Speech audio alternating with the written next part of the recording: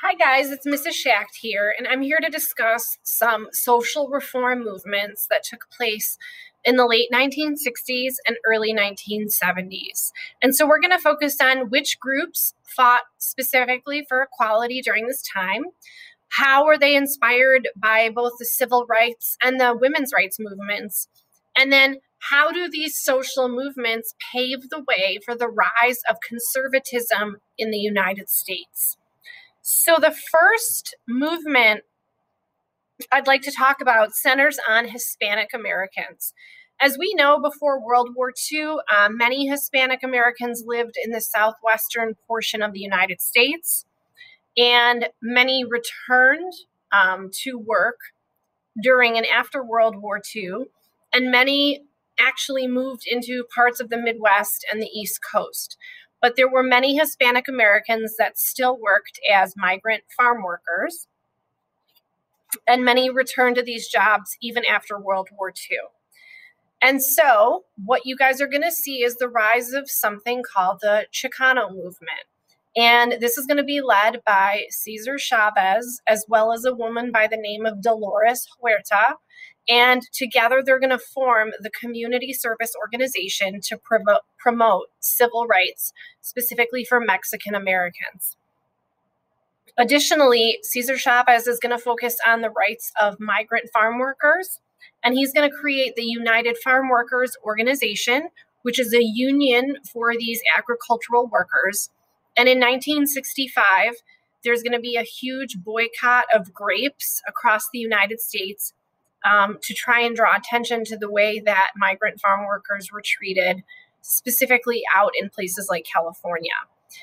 In 1968, Cesar Chavez also draws attention to the cause by performing a hunger strike, very similar to the tactics of Gandhi.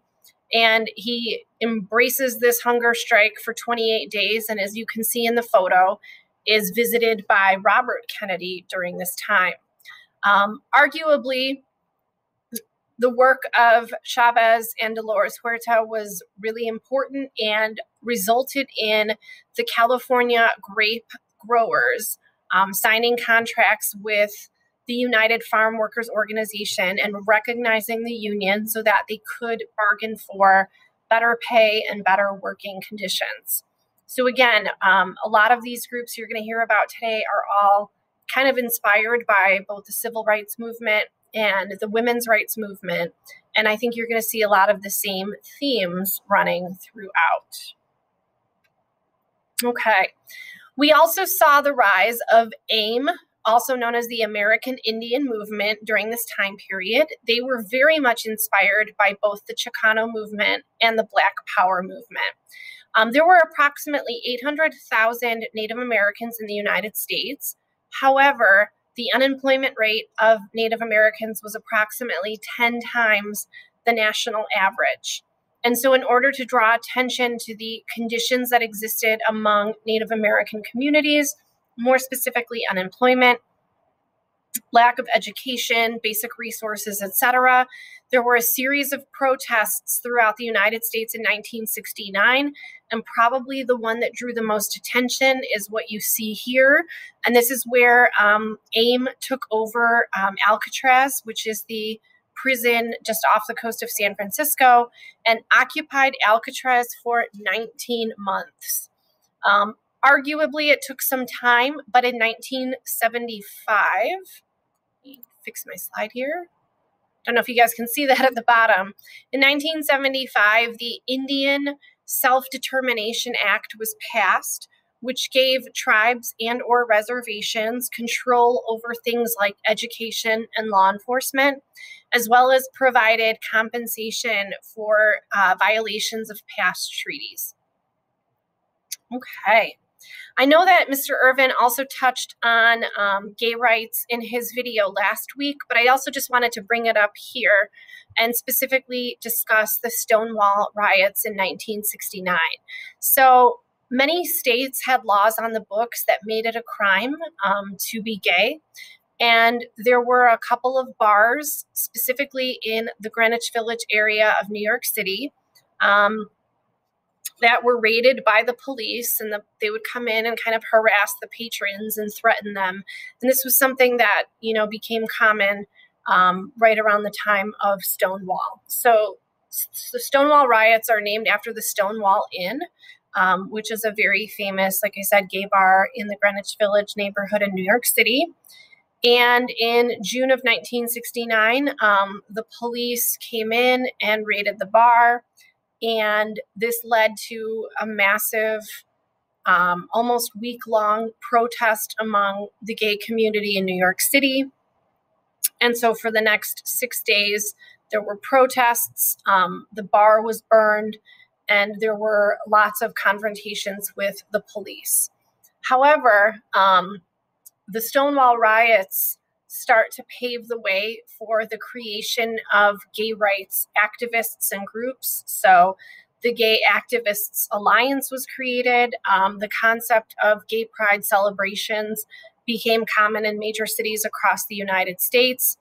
And ultimately, it drew attention specifically to gay rights here in the U.S. So I know that, like I said, Mr. Irvin mentioned that in his video last week, but I still wanted to bring it up as, again, yet another example of groups that feel inspired by the change that happened with the civil rights movement and with the women's rights movements, and continue to fight for equality just as those groups had done in the past. And then, of course, I'm going to end it with talking about the environmental movement. So we know in the past that there was an environmental movement during Teddy Roosevelt's presidency, where he focused specifically on protecting land, whether that was through creating national parks or protecting resources. Teddy Roosevelt's Square Deal programs in the early 1900s is considered to be kind of the first environmental movement. But there is a second one that takes place in the 60s and 70s. And again, I think it's really due to all of the change that's happening, and people, are inspired by that change. Rachel Carson writes a book in 1962 called Silent Spring. She is a marine biologist, and she actually wrote a book about DDT, which was a very lethal, toxic pesticide that was used. And people, read this book and they were horrified that DDT was being, sprayed on crops, and then these crops were eventually consumed by humans. And so, in her book, she said how the DDT gets inside the food chain, and then once it's in the food chain and it's consumed, it can lead to things like cancer or genetic damage.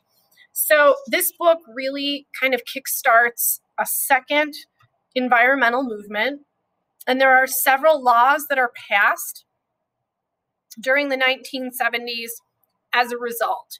So one of the biggest things that happens is the EPA, or the Environmental Protection Agency, is created in 1970, and this is kind of the umbrella or the government organization that oversees things like pollution, emissions that businesses and factories release into the atmosphere. And what you're going to start to see is a series of laws that are going to be passed kind of underneath the purview of the EPA. Of course, we have both the Clean Air Act and the Clean Water Act, which allows the federal government to impose limitations on the emissions that factories and businesses are either releasing into the atmosphere or releasing into our water sources. And then we have the Endangered Species Act, which essentially creates a list of species that are endangered and seeks to protect the habitats or restore the habitats of those animals. And so whereas maybe Teddy Roosevelt's environmental movement focused on more so the protection of land, what this environmental movement is doing in the 60s and 70s is now giving more power to the federal government to regulate what businesses and factories are emitting into the atmosphere. Even though it's a fantastic start, it doesn't mean that it's perfect. And unfortunately, there is a nuclear meltdown, which is known as the 3 Mile Island accident in Pennsylvania in 1979. It is the largest nuclear accident in the United States, and by both mechanical and human error, there was a nuclear meltdown, which unfortunately released radioactive material into the atmosphere. Over 100,000 people fled their homes in order to maintain the safety and not to be exposed to the nuclear radioactive material. As a result, no new nuclear plants were built in the United States afterwards. But at the same time, 20% of our power still does come from nuclear reactors. So guys, I hope that helps you understand a little bit more about reform movements in the United States and some of the groups that fought for change. There is going to be a response to all of this change, and this is going to come in the form of a shift in conservative candidates for the presidency and conservative politicians. When they look at the economic issues of the 1970s, the war in Vietnam, women's rights, and then, of course, combined with all of these social reform groups, many Americans are going to start to shift their support toward conservative candidates, such as future Republican President Ronald Reagan, who can restore America to kind of these, I guess, more traditional ways and values. And so a lot of these reform movements will lead to a political shift. Hope that helps you guys understand social reform movements, and hope you guys have a great day.